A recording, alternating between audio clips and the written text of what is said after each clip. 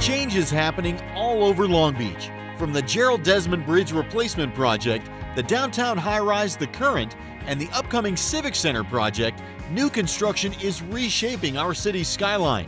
To meet the demand for skilled construction labor, Plenary Edgemore, the developers behind the new Long Beach Civic Center, recently hosted an event to connect potential employees with training programs and jobs. The purpose of this really is to help people learn about what it takes to have a career in construction. And we've brought out a lot of our trade partners, our union representatives, our training partners, a number of other agencies who have a lot of employment and a lot of other jobs that are going on around the county and around the state and even in Long Beach.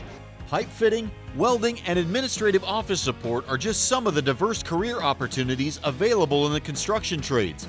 Along with the Civic Center project, many other organizations like Long Beach Unified Schools and Metro have construction projects of their own. This attracted both skilled job seekers and young men and women taking their first steps toward a career. Job Corps is a program for disadvantaged youth, 16 to 25, and what we're trying to do is get these kids in and give them the basic skills that they need to succeed in high-paying jobs. My goal today was to expose them to a lot of different unions and job opportunities. I think this is a great opportunity for Long Beach residents to get a career, and young men like us who, some of us got kids, some of us want to have a better future for our kids than we did, and it's a great opportunity to sustain that and get that.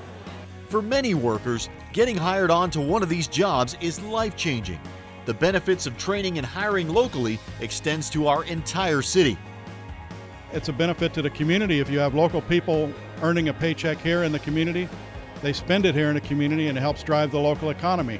To learn more about the new Civic Center and the career opportunities it will create, visit pecplongbeach.com.